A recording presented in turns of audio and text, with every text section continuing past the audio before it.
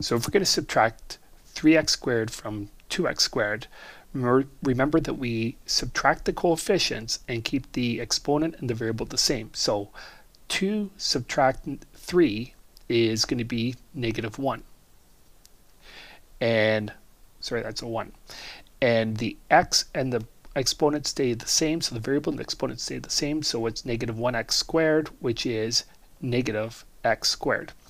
And so if you understand that, stop the video and I'll show you then how to do the same thing using algebra tiles. And what we're going to do here is model this, and there's 1x squared, there's our second.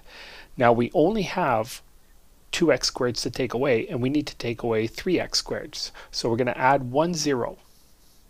And this x squared and the -x squared is the same thing as adding a 0, because the x squared and the -x squared by the 0 principle cancel each other out and result in 0.